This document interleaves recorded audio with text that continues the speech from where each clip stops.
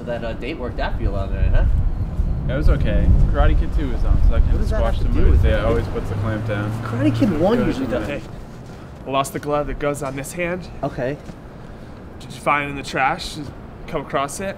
We don't go through the trash. Should. So don't touch me. Keep an eye out. All right. What the? Go through the trash? What do people just creep up on you?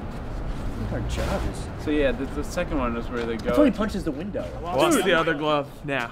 I'm sorry. Okay. Sorry. Probably over there because you just dropped it. You just had it. Is that my glove? No, this is my glove. They're clearly different. Let me smell. Nope. You're not gonna smell. You're not gonna smell. Don't touch me. Don't touch me. He was touching you.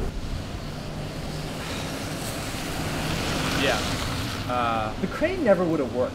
In the Karate Kid 3, that's when like Tarantino took the kid. That's like Kill Bill. Hey, oh. You guys see my jacket though? No, dude. Come on.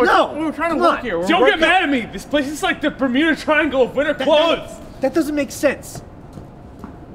You're the best of